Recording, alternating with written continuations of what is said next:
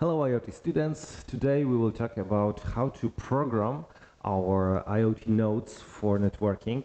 So how to write a program that enables our IoT device to connect to network, send some messages, receive some messages, and make some controlling algorithms.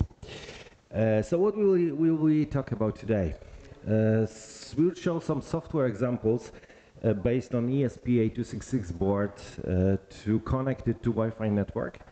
I will also show the examples of MQTT broker and how to use MQTT broker in our software examples. We will show how to use this MQTT to publish and to subscribe messages. But before we start with MQTT, before we go into this very popular IoT protocol, I'll show you something how to control LEDs and how to use simple web server set up on ESP8266 to connect it to network and to make some very simple control algorithms. We will base on ESP8266 WeMOS D1 board. I have shown this board during our hardware lecture. And we will use Arduino IDE environment to write the software. We can also use some other programming environments, like for example Visual Studio Code with Platform IO extension. But here I'll show you how to do the Arduino IDE. First we need to select the board. For example, we can select the board that we really work with, so WeMOS D1 Mini. It can be also clone. They are compatible. We need to set up the communication ports. Sometimes Arduino can detect this port automatically. Sometimes we need to pick up the proper one. After this, we can use the example, because if we have all the software installed for ESP8266, we can use the simple example, simple web server named Hello Server. So we can import it to our environment and work with it. At the beginning of the software, we need to configure the credentials to be able to access our Wi-Fi network. So in these places that you can see here in the slide, we have STA SSID and we have also STA PS key. STA means that our ESP8266 works as the station, network station, not the access point. So we connect our station to our Wi-Fi network, writing here the proper SSID of our network and the password. And now a few words about the software. I will explain everything how it works. So you know that Arduino code consists of two parts. One is setup, one is loop. Setup is executed just once at the beginning of the software execution, and it configures our hardware, configures all the parameters of the software. And the loop function is executed repeatedly in infinite loop, and it is executed until we power off our device or make a reset. So let's start with the setup function first. It will be shown on 3 slides. First slide shows the beginning of this setup function. Because our board will use LED to show that it works, we need to set up the pin of this LED as the output. Next we will check if that it works, so we will write digital write LED 0. After this we configure serial communication with the function serial.begin, specifying the speed of communication, speed of transmission in bits per second. And after this we specify that our Wi-Fi module built in our microcontroller should be started in station mode. After this we can begin operating of our Wi-Fi, providing here the information about the SSID and the password for our network. And after this we wait for the connection. As you can see on this right part of our screen, it checks the status of our Wi-Fi module, and if it's not connected, prints the dot. If it's connected, goes further. After connecting or successfully establishing the connection to our network. We have the information, okay, our board is connected to the network of the specific SSID. Next, it tells us what is the IP address that we obtained from DHCP server, and this three last lines enables also something that is called MDNS protocol. This is a very nice protocol that enables us to connect to our ESP8266 board with the, you know, some nicely recognizable name like ESP8266 here. We don't need to store and remember the IP address. We can use this the name to be able to access our board. Of course, if we have in the same network more than one such board, we need to provide different names for different boards. And this part of the setup function is the configuration of our server, because we want our ESP8266 to present simple web server. So here we have such, we can say, three different possibilities, three different internal addresses. So if we receive the message, if ESP8266 receives the message from the server such slash, so it means the root of our server, it handles root, so it calls the function handle root. If we have another request, like a request inline, we will send the message that this works as well. And if there is no such path in the server available, we will have the information providing the callback function handle not found. After this, we start our server with server.begin function, and we send the message to serial port. Okay, the HTTP server has started, so we can connect to it. This is done from serial monitoring after or the process of establishing connection. So as you can see, some dots at the beginning. Next, information that our ESP8266 has been connected to internal IoT network with the specified IP address. MDNS responser started, so we are able to connect to our board with ESP8266 text as the address, and that the server is started. And now functions, because we told that we have some functions inside. First, loop function. Loop function handles our server requests. So we have server handle client function here, and MDNS update. These two functions are needed to our server to work properly.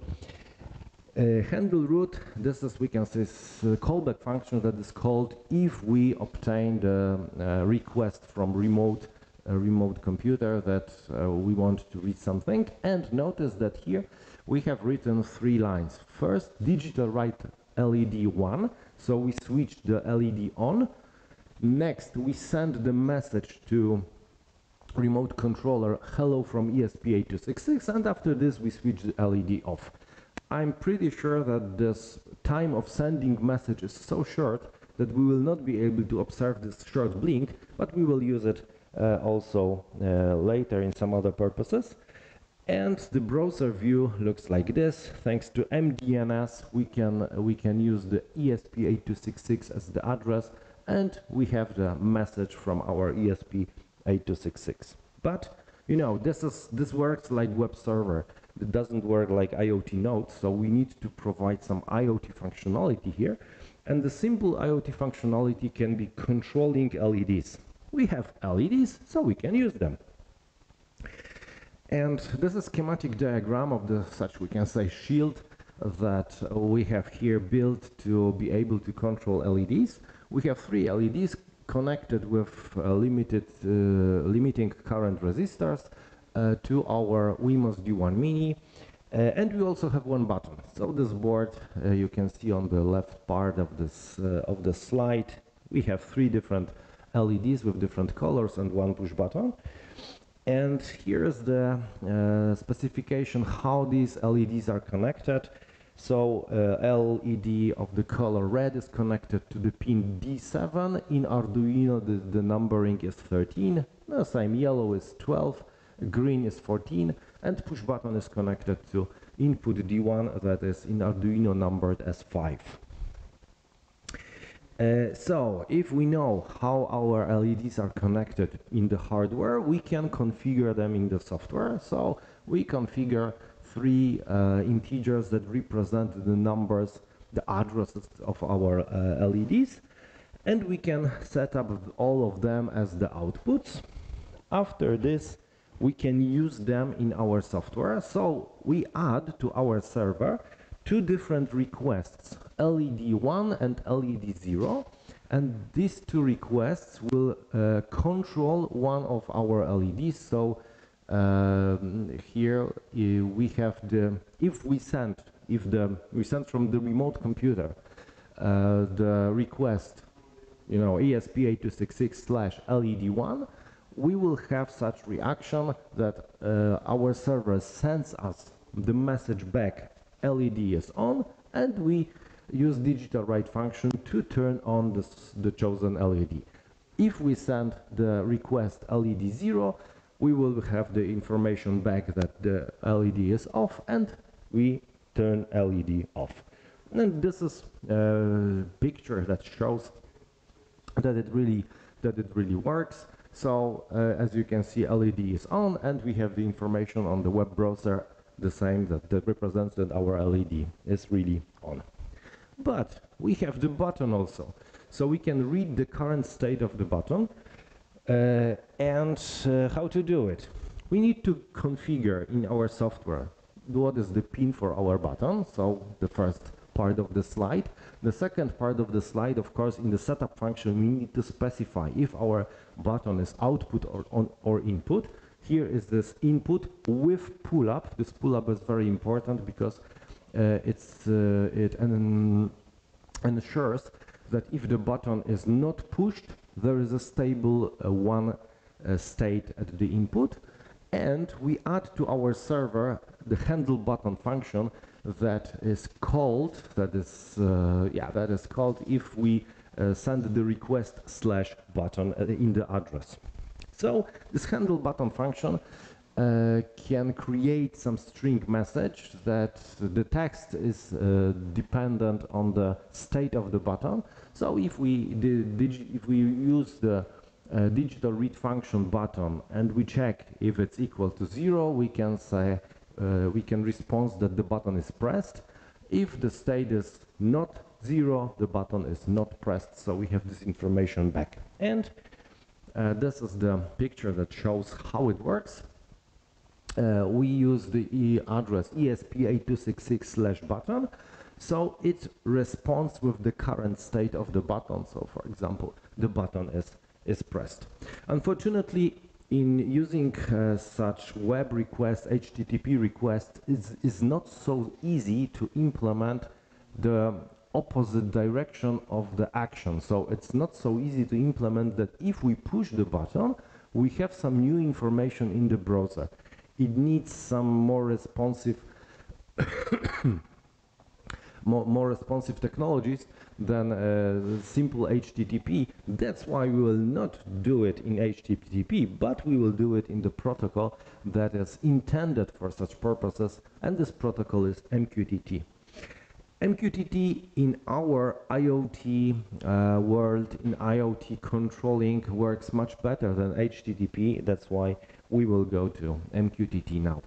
So, fortunately, we have in Arduino environment very nice library that is named PubSub client, and this library can be used to implement MQTT functionality in our device. So we need to install this library, and if we use this library, we have some examples. For example, we have the MQTT for ESP8266 program, and this program enables us to use MQTT to to connect to MQTT broker and use MQTT topics to send them messages also from our device to broker, and also subscribe some topics.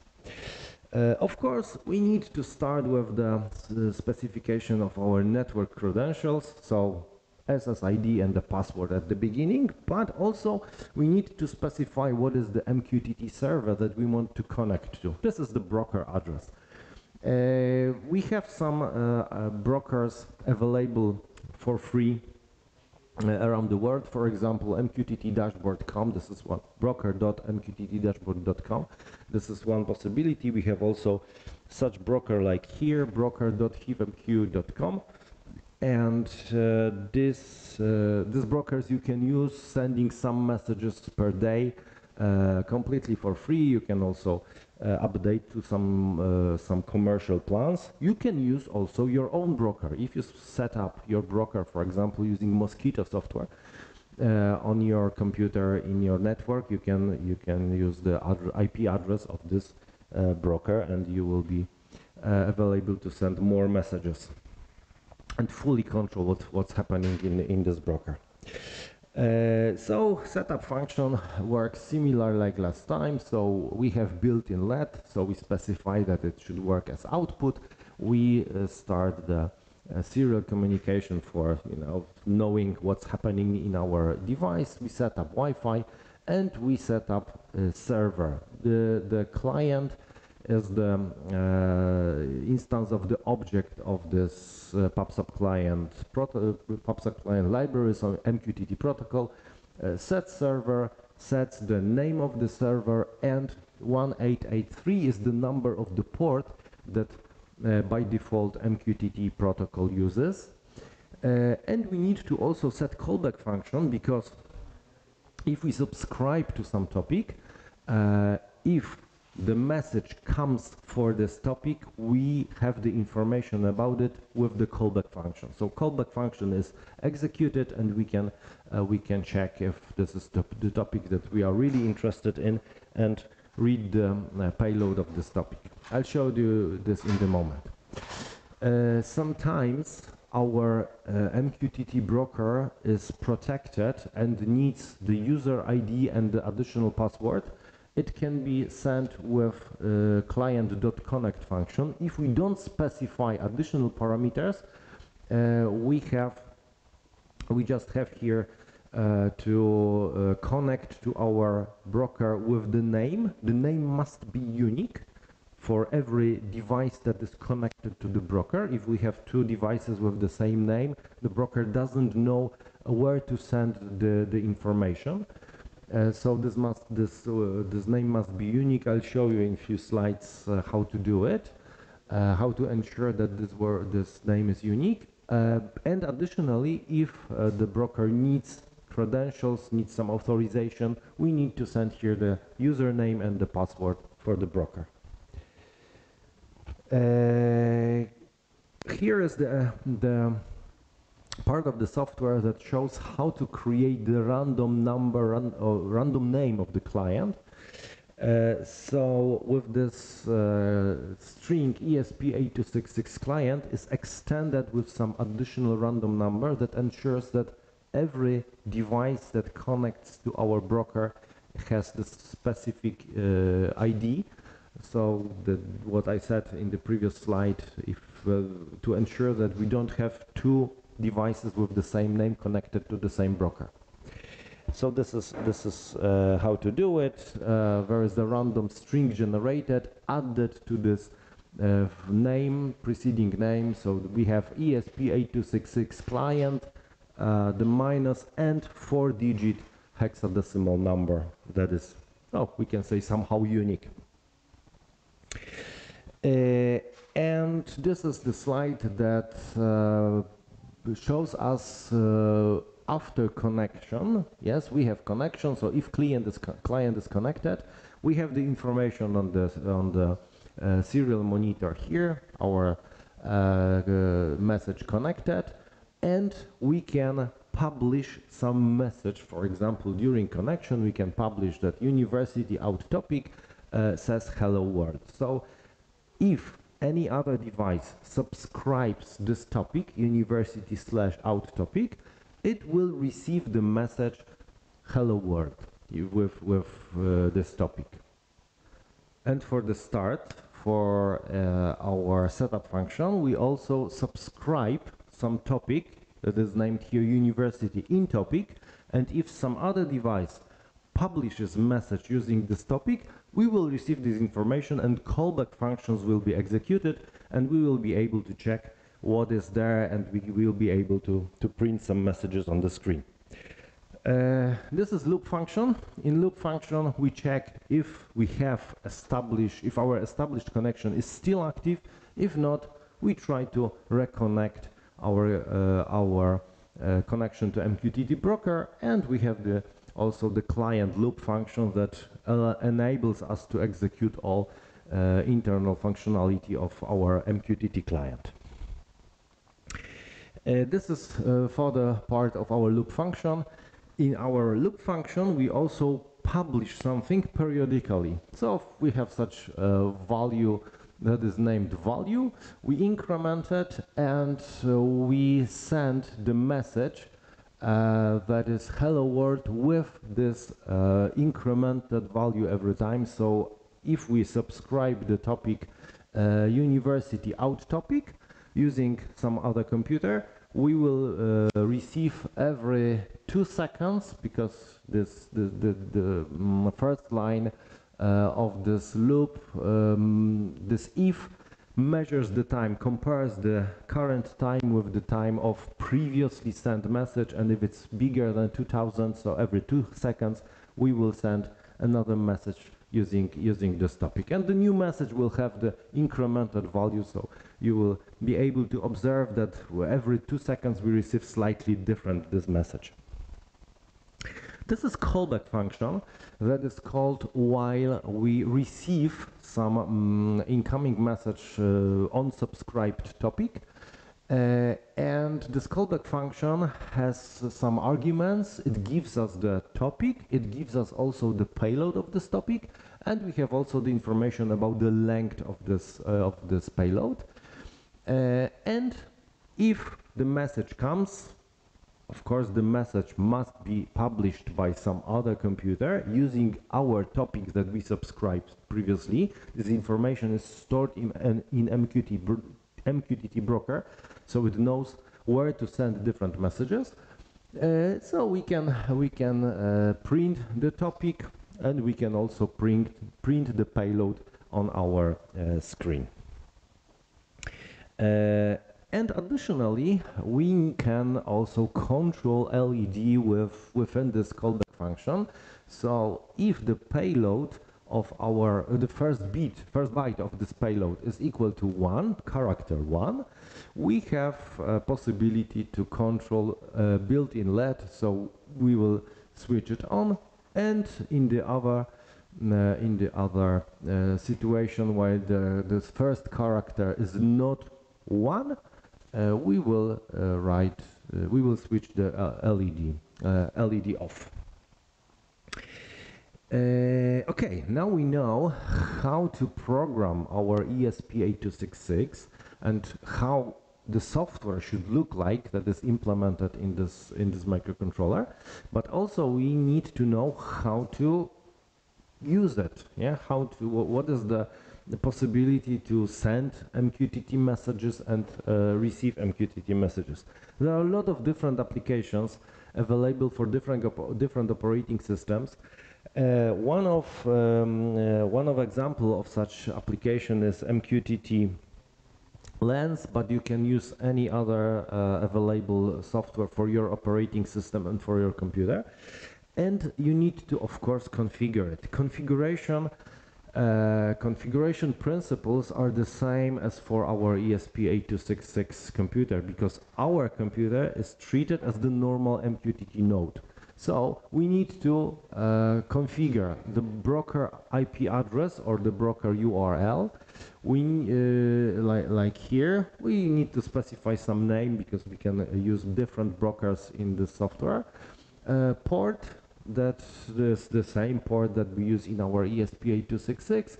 Client ID, this is the same maybe not the same in the text, but the meaning is the same as our ID that was generated randomly in our ESP8266, and also some credentials if needed. And using this broker, we can subscribe to some topics. So, you remember our ESP8266 board sent us university out topic messages. So we can subscribe this topic, and we can also publish messages using the other topic. So we publish messages using university in topic. And here's the part that shows our subscriptions. It looks like this. Our ESP8266 board sends us hello world, and next hello world #1, hello world #2 every 2 seconds. This is incremented. So this is the picture that shows how this communication goes from the point of view, from the perspective of our software on PC computer. Yes, here we have the topic that we subscribe, university out topic, and we have the messages hello world #1, and so on every 2 seconds. There are also other applications, not only on PC computers. For example, you can have application on your mobile phone. There are also different applications, different nice applications. Personally, I use MQTT Dash because it's quite nice. It has some interesting possibilities. And again, we need to configure MQTT broker the same way as in 2 previous examples. We give the name, we give the address, the port, if needed, username and the password. After this, we can create such tiles, and tiles can have different types. It can be switch, like the lower one. It can be text. It can be some range of values. So different possibilities, and very nice application that you can use to both control some IoT devices and also get the readings from sensors. And this is the example of configuration of the tile. This is the tile LED, so the lower one here on the lower row. This LED is named LED, has the topic that we subscribe. We can also enable publishing, so it allows us to control some IoT device that is connected to the same MQTT broker, of course. And we here specify the payload of the message. So the payload is 1 and 0. You remember that our ESP8266 recognized if the first character of the payload is 1, the LED will be on. If it's 0, the LED will be off. So here we have 2 different icons that present 2 different states of our LED, and we can publish the message using the same topic and control our LED from this application. For incoming messages, we can also subscribe the topic. We can enable or disable publishing. If you don't want to publish anything using the same topic, we don't need to mark this field. And this is a text type tile, so this text will be displayed on our screen. And we have also possibility to send some text messages. So for example, here we have outgoing name of the tile and the same topic that we use for subscribing. And here we disable publishing because we don't want to publish, we just want to receive the message from external server. And another part of our lecture is, I call this doorbell, because we have the button on the board, you remember, and we want to send the message if the button is pressed or not. We need to configure it.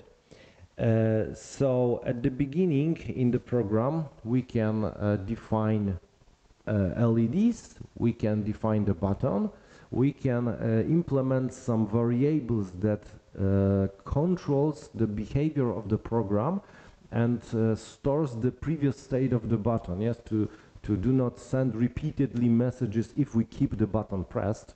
it should be sent just once. So this button state, last button state is variables that controls this process. In setup, of course, we need to set up that our pins are outputs or inputs. You remember this pull up, this is very important. We begin our serial communication for sending messages between computer and our ESP8266, set up Wi-Fi, set up MQTT server, set callbacks. This is the same as we had previously. And we have additional function that is named button state. No, button state is the variable. In the main loop, we check what is the current state of the button. So we read the state of the button. We compare if it was high previously. So it means we have pushed the button now. And additionally, we check the light state because this button controls the one of the LEDs that is on our board. So if the light state is 0, we switch the LED on.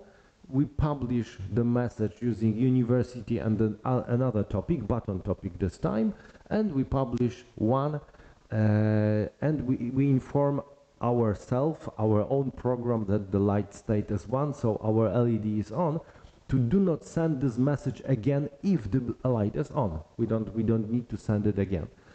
The next slide shows the opposite situation. If the LED is off, if LED is on, we switch it off and we send the message 0 using the topic university button topic, and these two lines here preserves from repeating pushing the button, as I told you at the beginning.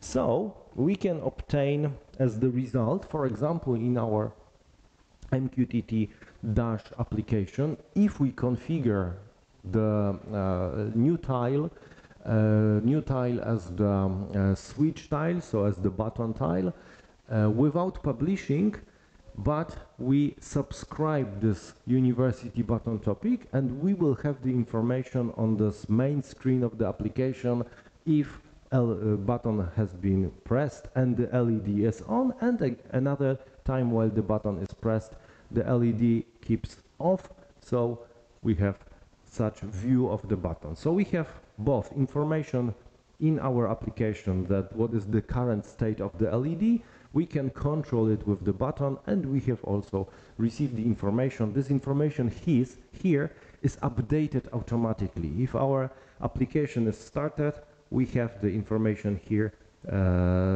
almost instantly while we press the button. We have the information in our application that the button has been pressed and the state of the LED changed.